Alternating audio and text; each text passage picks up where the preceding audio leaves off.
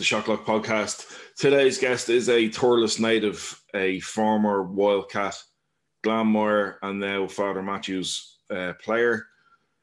Just back from Romania with the Irish 3x3 team and getting ready to head over to Cyprus for the Small Countries Championship. So without further ado, it's Grainne Dwyer. Okay. Hey everybody, welcome to the Shocklock podcast with me, Jago. This week's guest is a former Waterford Wildcat, Team Montenotte Glanmire as they were back then, and now Father Matthew's player, 3x3 Irish international, just recently made the senior international team yet again. Grainne Dwyer, welcome to the podcast. Thank you very much. So look, I start off every episode kind of the same way. Now that we're transitioning back out of the whole madness of COVID, how are you getting on? How are you finding real life again? Yeah, it's actually been refreshing. I suppose the senior and I suppose all international teams are back on court now. I was fortunate enough, as I was saying to you, I worked all through COVID. So that was nice, refreshing and a bit of routine. And now that we're back at the basketball, life just seems somewhat normal for sure. Tough enough going though at the moment with still restrictions and guidelines in place. Like I'm up to Dublin every weekend.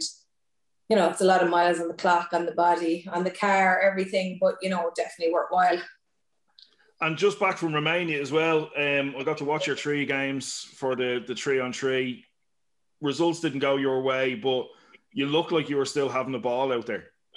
Yeah, absolutely. I think anyone that has competed in any of the 3x3, the FIBA competitions will tell you it's invigorating. It's like just the atmosphere, the setting. I actually got text messages from a woman I worked with and she said, look, I know things aren't going your way, but Jesus, she said, the place looks unbelievable. The views are amazing. And I was like, what is she talking about? I'm here after 3 losses and she's like seeing this lovely sun setting in the sky. But it is, the location is always unreal, the atmosphere, the music blaring.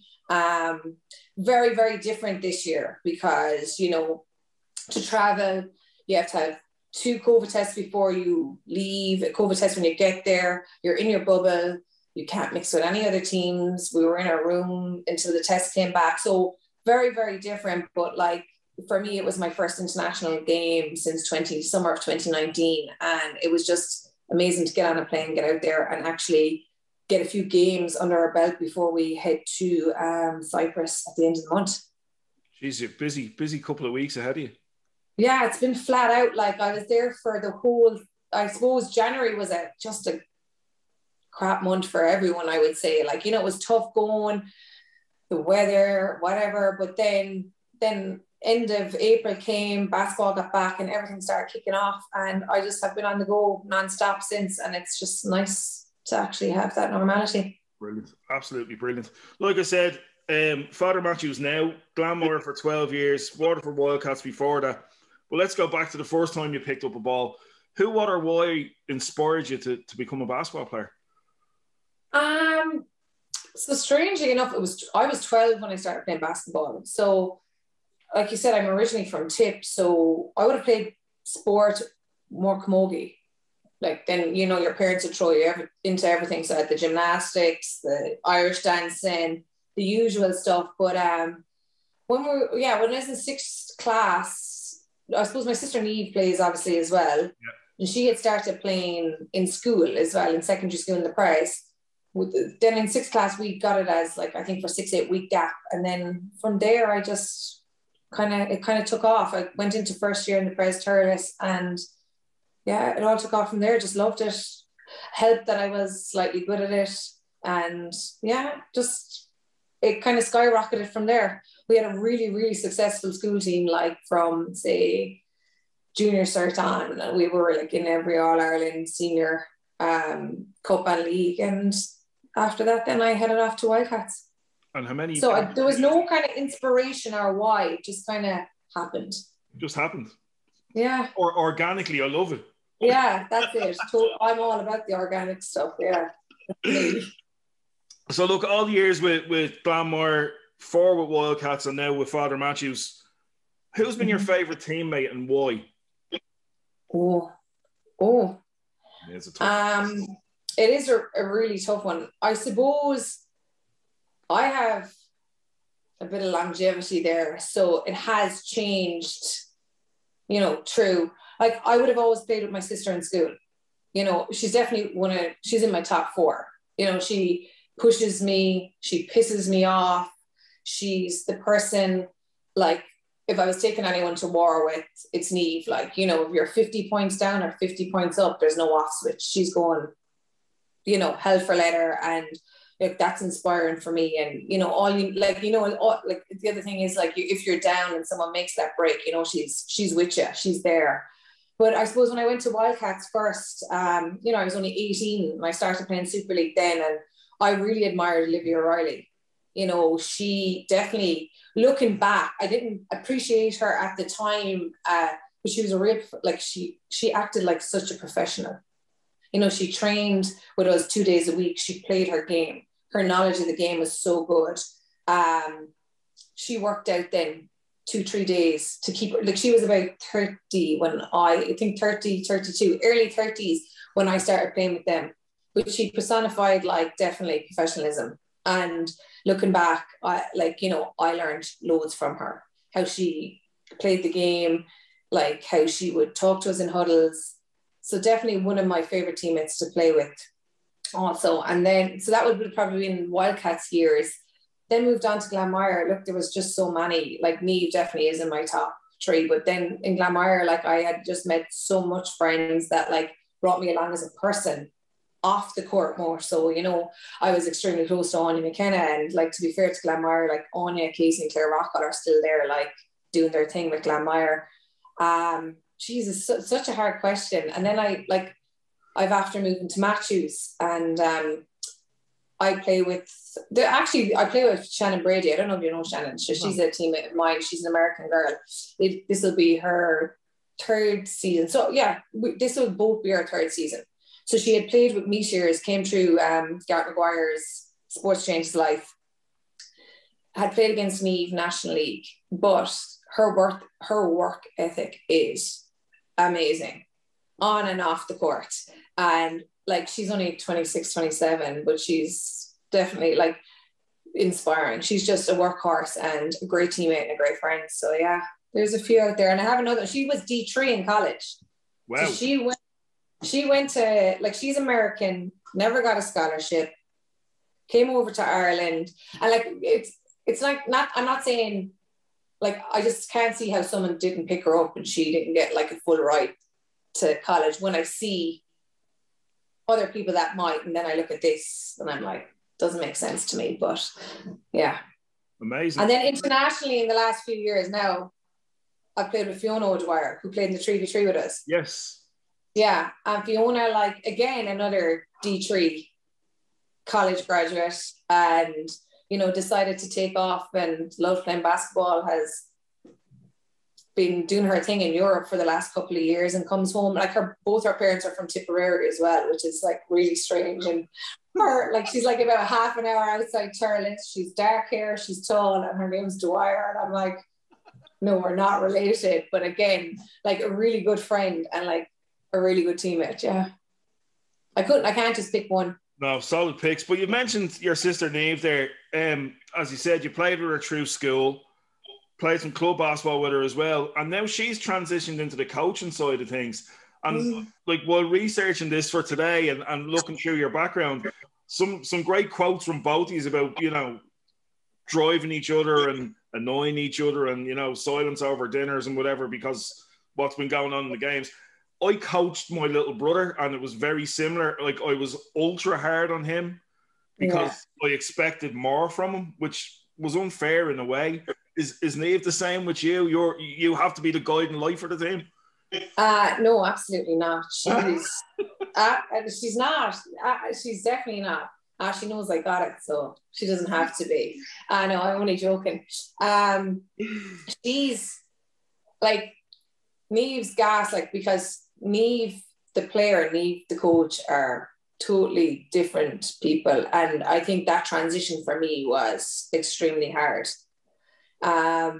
So she's also a teacher, so, you know, I'm like, I'm not a student, I'm your player. I'm your sister, you know, so she has her teacher voice and her teacher cues. She's fucking killing me for saying that. But anyway, but she does. And I like, but yeah, so no, she doesn't have an expectation of me. But Neve is the kind of person, like, for training, there's no, like, her, I reckon already she's mad for the season start. I reckon she has every training session laid out for the first 10 weeks. She's ready to go. She's very prepared. She's very organized, and she always does her research. As a coach, she's genuinely, and I'm not just saying this because she's my sister. If I didn't believe it, I honestly wouldn't say it. She's only new to the coaching, and she probably has loads to learn. Her practices are unbelievable. Her game coaching, she'll definitely learn so much more. She has learned so much in the last 2 years and so much more now. But I think she'll be like an exceptional coach. I don't know how she feels about coaching me. I'd say she would just be at her wit's end some of the time because, you know, I'm a little bit erratic, a little bit crazy. But yeah, no, she's definitely, there's no expectation there at all. You know, I think she takes me at face value and she sees what I can bring to the team, and we just kind of go forward with that. But she also has no problem telling me to shut the F up or chill out or put me back in my box. That's for sure. Brilliant. Love it. Absolutely love it. So over the years, who have you found the toughest person to guard? And then on the flip side, who guarded you the hardest during your seasons in the league? Yeah. Over the years, you know, I've played, like, you know, one of the best, Michelle Fahey. You know, she's just, I've played with her, I've played against her, and only recently there last season she started playing with Marie again. And it's the small fucking things she does. It's her vision on the court. She's just her, like, yeah, she, like, honestly, I think if she hadn't played that game, we would have beat Marie by 10. She came on, how she, like, she's exceptional, exceptionally good. Definitely one of the hardest people I've ever guarded, and I was fortunate enough to play against her, or play with her, and had that in training as well. You know, one of the hardest people to guard. I think in the last few years, let's be honest, Jasmine Boone really left an impact on the Irish League. Like, she could play inside, outside, very dynamic player. But yeah, so I think she was very challenging as well.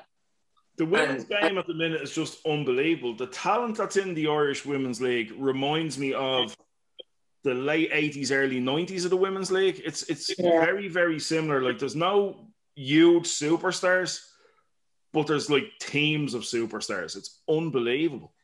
Yeah, I agree with you. I think when you get that mix right, and that's what I'm hoping for this summer as well, like that, you know, everyone's a superstar in their club team. When you come internationally with such a good range of players, you know, magic, it can be just magical. But the same at club, you know, like that, you always have maybe your two, three more dominant players, and then you have just a bunch of, and I know for our team, like, you know, we're growing, we're a young team, just a bunch of workhorses that put the effort in. And like that, you know, you'll always have people that will stand out. But the league in general, it's definitely like, you know, Glanmire dominated for years.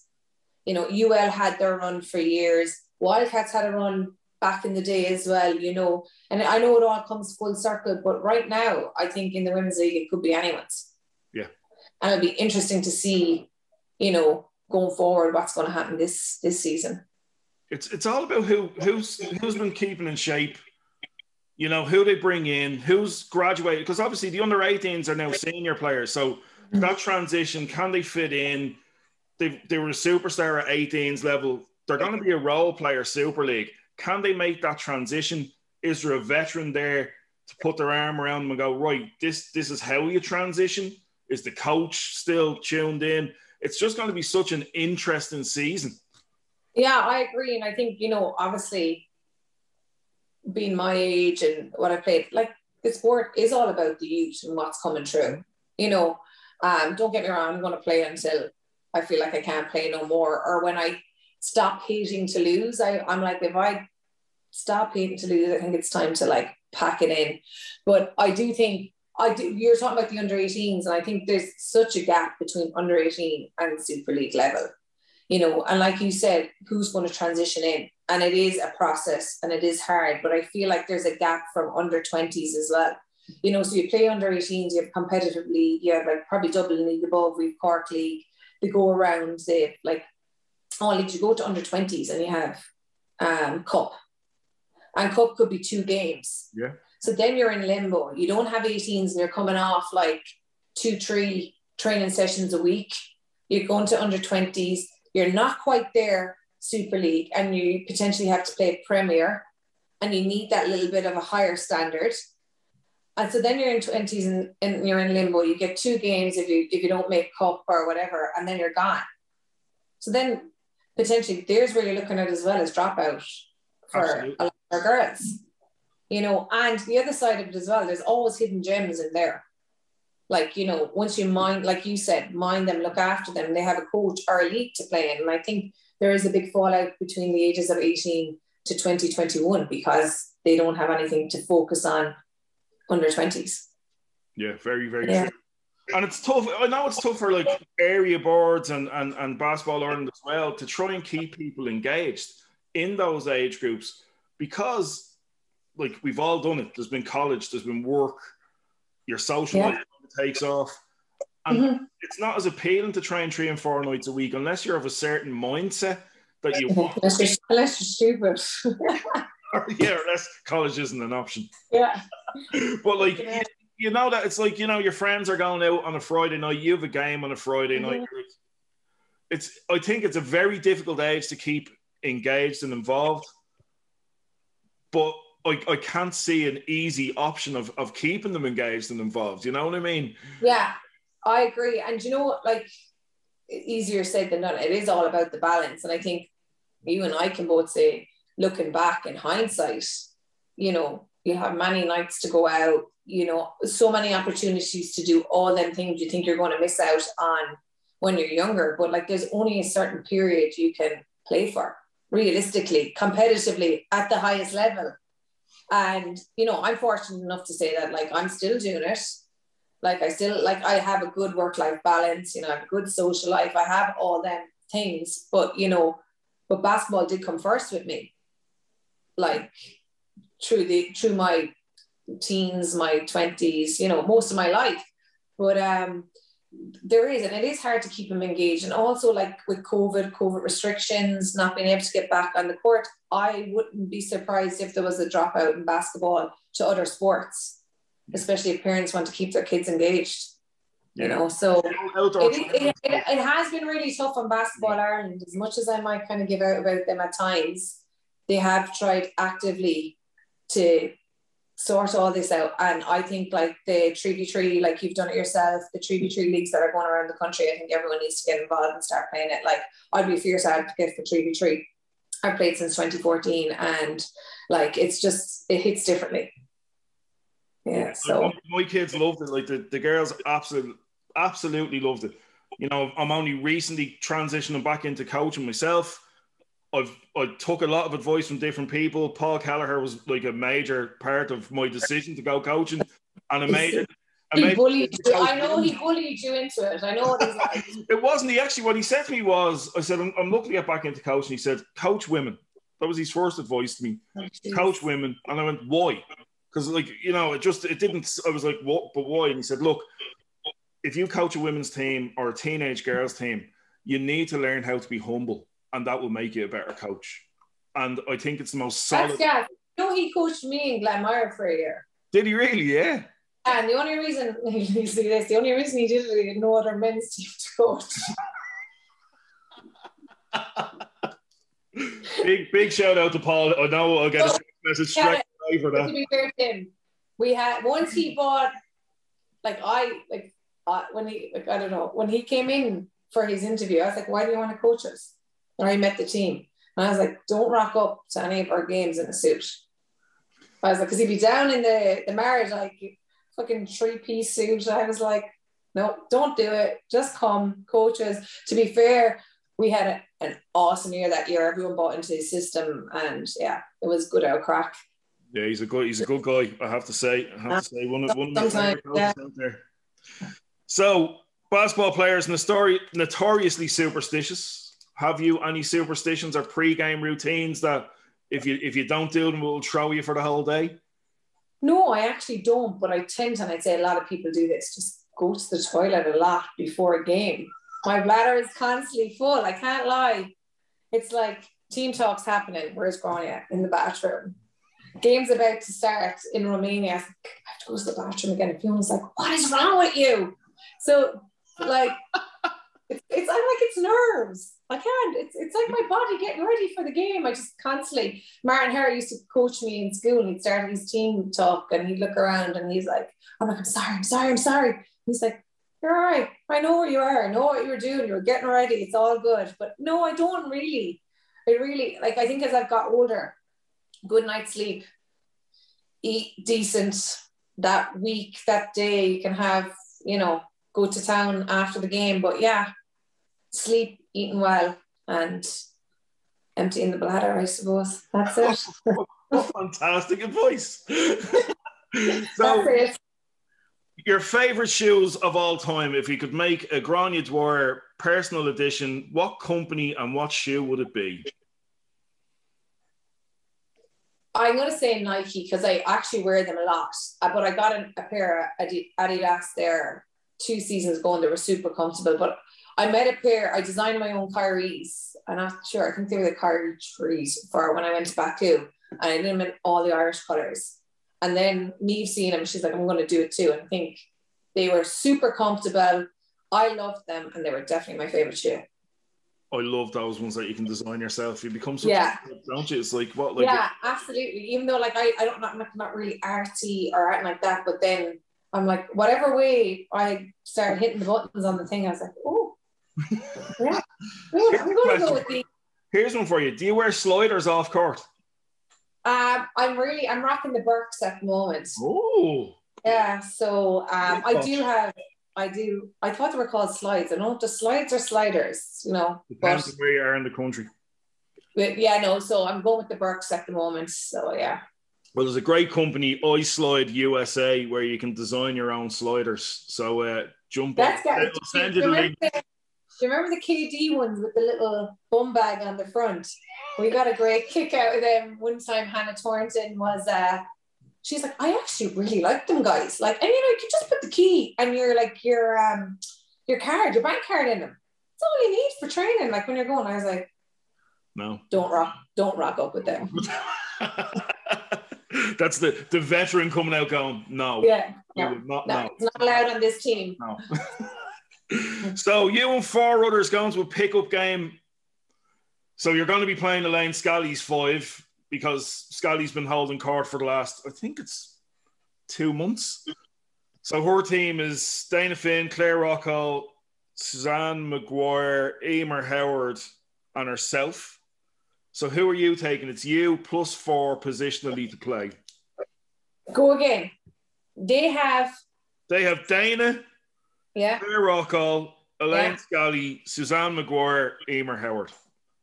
Who am I taking? Who are you taking? So me, Niamh, Fahy, Lindsay. Oh Jesus!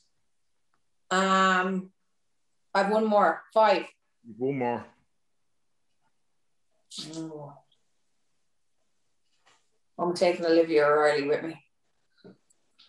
I am dying to see how this goes tomorrow.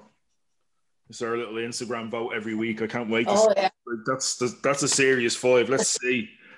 Can we knock Scally off the court? She said to me about 3 weeks ago, I just want a woman to beat me. I don't want a man's team to beat me. So if another woman beats me... I'm having my sub. Sorry to cut you off. Go on. I'm putting Katrina White as my sub. Who? Katrina White is my sub. Have you ever played with or against? No, I've watched her play. She's one of my favourite referees, believe it or not. Yeah, no, I like her referee too. She lets the game flow. Yeah, but she talks to you. She's like an old school ref. She'll talk to you and tell you what you're doing wrong. You know what I mean? Love Katrina. Katrina's great player and fantastic ref. So we'll change lanes a little bit. Top 5 musical artists of all time. Who could you not live without? Ooh, Oasis, number 1. Oh, really? Yeah, love him. Wow, okay. Yeah, Oasis, the Dubliners. Top 5, this is hard. Yeah. I was big Kings Leon fan. Beyonce. And I was the biggest Westlife fan in the world. Yep. Oasis to Westlife. But you were right there. You were up there at the peak of this interview. I was going, this is brilliant. Hey, you know you love them too. You rock out with. Look, I'm not going to lie. They're one of my favorite karaoke bands of all time. Like that's the one you sing in the car. It's always, Yeah, but that's why you have to love them. They always get you going. They do, yeah. It's sad that they do, but they actually do. Yeah, can't believe I'm admitting that on a podcast. Yeah, Poppers, isn't it? Isn't that one of the... So you're the DJ. What 3 songs are we warming up to before tip off? Oh, Bruno Mars, Just the Way You Are. To warm up to? Yeah, I'm one of these kind of people that don't need a lot of doof. If you ever play in, well, you won't because you're not female, playing against Brunel. They always put on Eminem. Oh, what song is it? And I don't know what it is, but I just like it really gets me going. I can't even remember the name of it now, but there's an Eminem song that they always put on. And I'll think of the name and let you know. So maybe that Eminem one, Bruno Mars. And when I want to be emotional and I'm a big game, it's not really to warm up to, but before it. One Moment in Time kind of catches me as well by Whitney Houston. Are you learning loads about me here? Like you're scaring me. One moment in time before a basketball game. Is that just to bring you down? Yeah, goosebumps, chills. If you're going out to a cup final, you're going out representing your country, they're all moments that, like, you know, we have to really savor the moments. Appreciate them, yeah, savor. To be fair, Whitney Houston. Yeah. That's it. You don't have to say anything. Did you watch the documentary? I did, yeah. On Netflix does that one. I cried like a baby. I was sitting there going, this is so sad. Her life was so sad. Yeah. So sad. Such a talent. She's such a talent. Absolutely. It's mad. Right, so you made your Irish debut at 15. I did, yeah. I'm coaching under 16s right now, so that's the same age you were when you made that transition. So what advice would you give like a 16-year-old you if you could sit her down now, knowing everything you've been through in life and in basketball? What advice would you give to a 16-year-old you? Yeah, absolutely. I suppose enjoy it, like live in the moment, kind of, you know, I like looking back. I was lucky, as I was saying, like, you know, I was quite good at basketball, but I did work extremely hard on my own, not during the school year, but the summer year, especially when like international basketball kicked in. So I would just say, if you really like, you know, put in the work. You know, I know it's such a cliche, but like, you know, hard work beats talent and talent doesn't work. And that's, you know, I think KD said it and it's so true. And that's what I would say. Just, you know, keep working. Like, don't be afraid to ask for advice. Don't be afraid to ask someone. Like, there's no such thing as a stupid question. Like, for me, like I was saying, I was never good academically. So when I started playing basketball, like, it gave me a new lease of life. It, like, you know, I found me. And like, I was fortunate enough to have basketball. But I would say, yeah, put in the work and it will pay off. Absolutely. What I'm trying to instill in my girls' team, we're training like for 2 hours a week now. And I'm like, it's the hours away from here are going to make the difference next season. Not what I teach you between this hour and this hour. It's what you do on your own. And it doesn't seem to register. You know? Yeah, but you know what? My parents would have never told me, go and train, go run, go do this. It has to come from them. you know, and like you're saying, under 16, they mightn't realize it till they're under 20s, you know. And even I'd say, like, you know, I won't say sauntering. I was playing with Wildcats for 4 years. I trained 2 days a week, played a game every weekend. And like, you know, I was a decent basketball player, but I went to Australia, took a career break in '09 from work, took a year out. The only thing I missed was basketball. And from that on, so I was 26 when I came back. From 26, I'm now 36. The last 10 years, I've worked my freaking ass off to kind of stay, you know, fit, healthy, to play basketball. So it is all about your work ethic. But I know you're saying that about your kid, but I think it does have to come from yourself. And, you know, it's also nice, I suppose, bonding for you, trying to get her out there. But it's when she comes to you and is like, hey, Dad, let's go. Rebound the ball for me. That's exactly it. So second last question, dead or alive, 5 dinner guests? Anyone. Any 5. Friend, family, famous, sitting down at your dinner table when restrictions lift, or they're double vaxxed, or whatever way we're watching this. I don't know. But yeah, you and 5. These are just, I don't know. I feel like with the year that we've had, it'll be all emotional and all people, like, you know, like my dad for sure, my granny Una.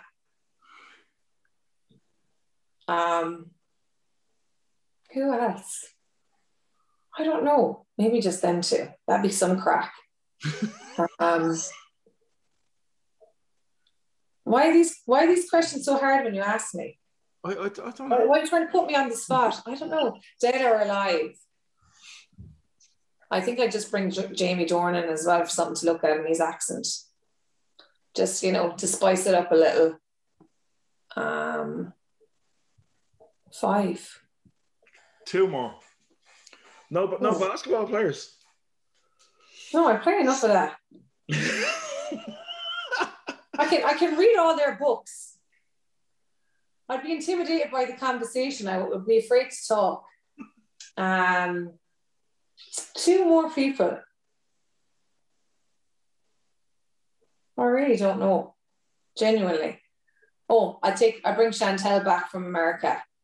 Love her. Chantel Alford. And dinner. Now, these people won't all get on together. These are just people I'd like there. I'd be better with them individually. I don't have another one. I can't think. I'm blank. One more person. What? Not bring Nave, no. You know, I have another sister. Maybe I'd bring her just to mix it up. There you go. So no basketball talk. I have enough of Neve. That's true. That is true.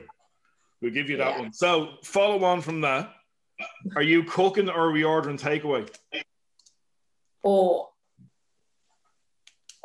yeah, no, I'd order takeaway. Jamie Dornan doesn't get home cooking, no? No, he doesn't. He's loads of money. He can buy the takeaway. That's very true. True story. Yeah. We'll give you that one. So last question, but before we go on, look, thanks for your time. Best of luck in the small countries when you get there in a couple of weeks. Enjoy training over the next few weeks. You're one of the lucky few. Little bit envious that I'm not still playing at that level.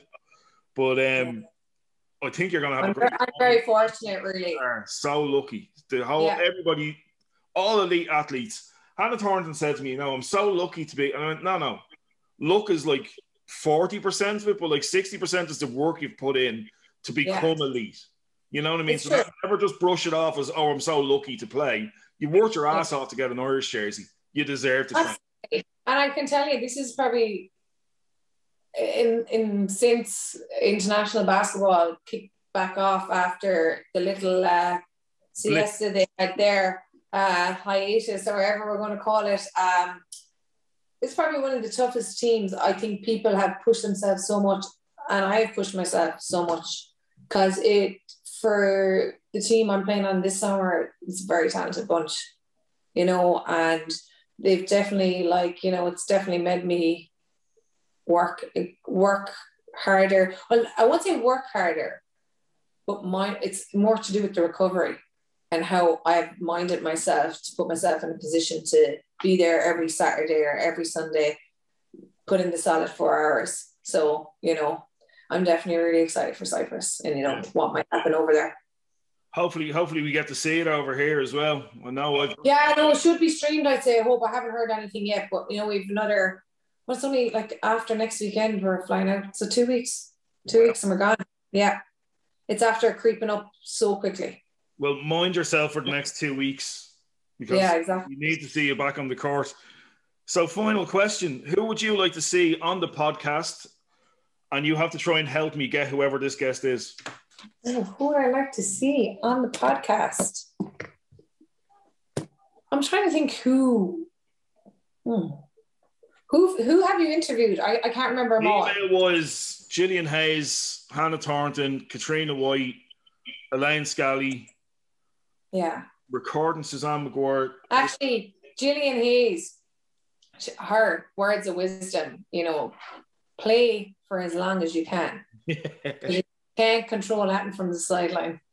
And I was like, you're so all right. And she says to me all the time, she's like, what did I tell you? I'm like, I'm all right. And fortunate enough to have her as an assistant coach right now. Unbelievable. You know? So yeah. On the podcast, I think you should get Michelle Fatty on. I'm going to try. I really am. You know? She's legendary. So humble, great. You know, Niamh probably would love it too, but you couldn't listen to her. You'd have enough in Grainne Dwyer. But Michelle Fatty's the one you got to go after. I'll go after Michelle and Niamh. I'm going to go after the two of them and get them on, because I want to do like a whole coaches section as well. Get some coaches. Oh yeah, really cool. Yeah, rather than just all players, let's get some coaches on in here. A coach's opinion. Well, I could tell you if you not to ask. Oh yeah, I have a list like that as well. Don't worry, there's a good few. I'll be going, no, remember me? No, I'll just leave it at that. Look, Grainne, thanks a million. Look after yourself the next 2 weeks, and I can't wait to see this small countries. Thanks, I appreciate it. Thanks so much for having me on. Cheers. So there you have it. There's Grainne's episode. Great episode, some great advice for younger kids and older players alike. Head over to our Instagram page to get voting. It's Team Dwyer versus Team Scally. Can we finally get a closer rematch or a closer match? Two legendary teams at this stage, the old and the young. Look, everybody who has Twitter or social media, let's get on to RTE and let's get the small countries championships televised. Let's find out whether we can go actually see our team. They will literally show every other sport bar basketball. Like rowing. Great. Annalise Murphy's fantastic, don't get me wrong. And the brothers from Cork. But like, we are doing so well at basketball. Our basketball league is probably in the best condition it's been in years. So let's get on to RTE and tweet them and get on to RTE Sport. And we have an advocate in there in Jackie Hurley. So let's bombard them. Let's get basketball back on TV. And until Thursday, this is Jago saying, I'll see you on the court soon.